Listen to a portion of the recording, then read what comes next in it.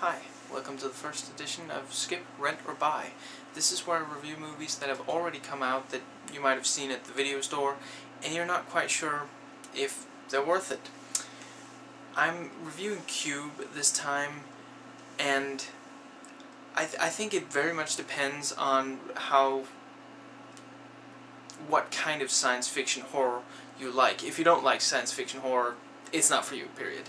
But if you like when it's all about it's a very subtle film. It doesn't have, I mean, there's some violence and gore and blood, but there's not a lot of it, and in general very minimalistic. It's about the atmosphere, and it's very psychological. It's there's an underlying tension of not quite knowing where exactly they are and why.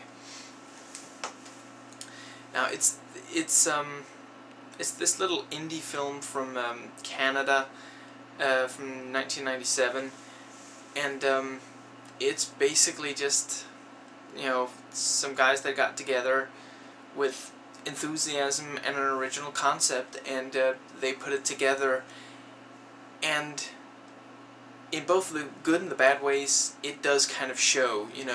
You can tell that it wasn't made for an awful lot of money, but I don't really think it detracts. I think they made fantastic use of sets and effects, but the acting is a bit, there's a couple of good performances, and here and there good moments where the actors really shine, but on the whole, it's not terribly impressive.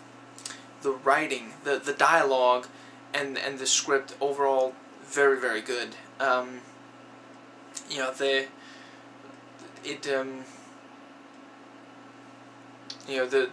Some issues are pondered, and they're neither preachy or pretentious about it, which is nice and rare. The sound is very good. It's again very minimalistic, especially in the music, probably most noticeable. There's not an awful lot of it, and what there is the very, don't want to say cheap. It's the inexpensive kind. There's some synthesizer stuff going on, and there's this eerie where you hear like whispers, and it's apparently someone's girlfriend or something that recorded that did these whispers, and then they used that for the music. But it's very effective. The setting really makes for this very claustrophobic and trapped kind of feeling, and that also helps, tension all along the way, and it's a very engaging film. I couldn't take my eyes off it, and I would say the ending is potentially, part of it anyway, potentially a letdown. But on the whole, I'm thrilled. I've been looking for it for years, and I'm thrilled that I finally got a chance to watch it. I enjoyed it, throughout, and it was very satisfying on the whole. I mean, it's a just under 90 minutes total, so the setting doesn't quite get to the point where you're, if you watch Alien or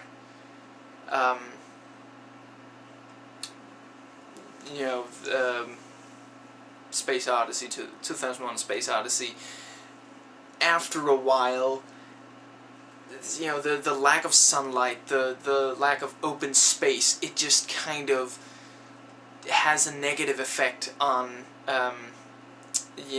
like a subconscious negative effect, and I don't think that gets to happen with Q, because it doesn't last long. you know, and it doesn't overstay its welcome either. But the main point of it is really, you know, the people. Everything else is just basically the backdrop. It's about these characters and how they interact, what happens to them under these circumstances. And if that sounds appealing to you, you're probably gonna enjoy it. I sure did. Don't go in expecting rock music or, you know, big gore sequences or